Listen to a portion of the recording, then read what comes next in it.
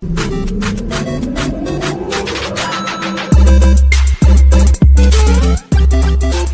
off, the convention is in Long Island. It's at the Cradle of Aviation every year, at least the last years that I went there, the last couple, and there's awesome vendors there. There's so much shit inside New York that, you know, there's always stuff coming back with me. And the first day I didn't really find much that I wanted, but the second day definitely got a lot of stuff. I did a trade on the first day with my buddy Paul, and I got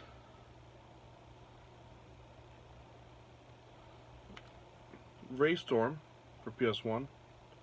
And I remember back what I traded, and I got a complete in box Arc the Lat collection in cash, and I traded a Neo Geo AES system to him. So I'm happy to add these to my collection. Definitely a game I would not buy because I don't buy RPGs really, but shooters definitely are fun, and it's a good one. He was happy with the trade. I was happy with the trade. I noticed that having those systems at conventions is more of a hassle than it is worth it, because people just want to touch it and shit like that, so not worth my time to bring anymore. Off my buddy Carlson, I got this. This is the Quest of Kai Famicom game, complete in box. And I got Hawk F123 for PC Engine. Shooter game, pretty good. And also off of Frank from Forgotten Freshness, I picked up Gates of Thunder. This is a 3-game, it's a PC Engine game. It's got Gates of Thunder on it, it's got Bonks on it, and it also has Bonks Revenge. Got a good deal on that. Off of two guys, I don't remember their name. They had a booth there. They had some Neo Geo Pocket games. I got Metal Slug First Mission.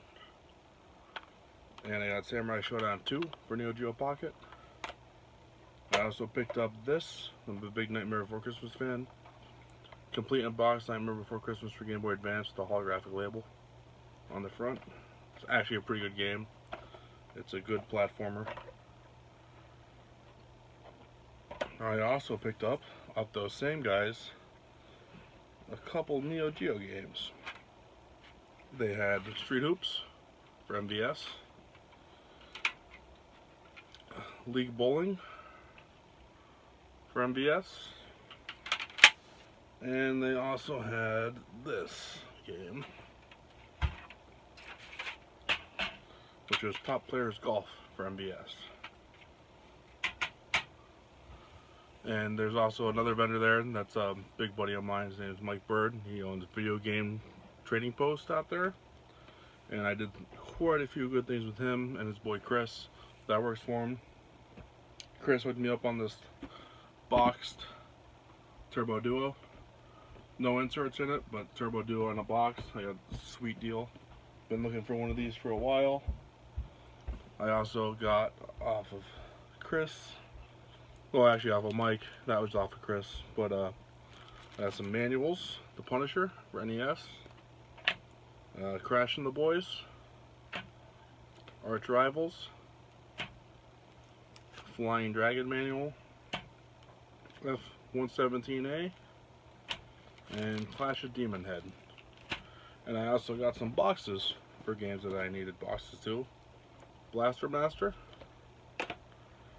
Clash of Demon Head, Flying Dragon, Super Team Games, F-117A, and Defenders of the Crown. That was late at the night. I had actually had Chris go and open up Mike's store later on after the convention, so I didn't find anything the first day, and that's some of the stuff I got from there that day. Also off of Mike, he hooked me up with 2 Neo Geo games, Ninja Combat MVS and Baseball Stars Professional, 2 decent games. And I also got off of Mike 2 bigger games. Never seen this before. Now I own it. It's a decent kinda-ish game. It's not great, but it's definitely not worth the money in my opinion. Wild Woody for Sega CD, complete. It's different. I could say that. And one of the big games I got there was Bonk 3. To me, this is complete. I'm a complete in case collector. Me personally, I am not going after the boxes and whatnot. I think that's a little bit too much, even though I'm a complete in box NES collector and everything else. But cases are fine. And also that I picked up at the convention was, right, this is the last thing.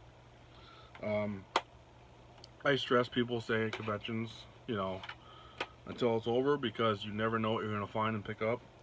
I picked up 2 NES games that I needed for my North American set. I only need 4 games now. I picked up Godzilla 2 and Gunak. I have both the boxes and manuals for both these games. These are now complete. Like I said, I only need 4 more games. I got these for basically the price of this cart retail. So, yeah. You never know what's going to show up at the end of the cons. And that's what I got back from Retro Long Island. I can't wait for the con next year. Always a good time. Always good to hang out with buddies of mine. And I hope to see you there. This is Neo Geo saying keep smashing buttons. And I'll see you in the next video.